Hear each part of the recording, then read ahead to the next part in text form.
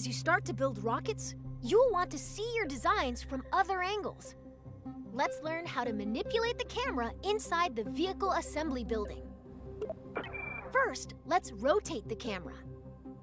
Nice! Now let's zoom the camera in and out. Great!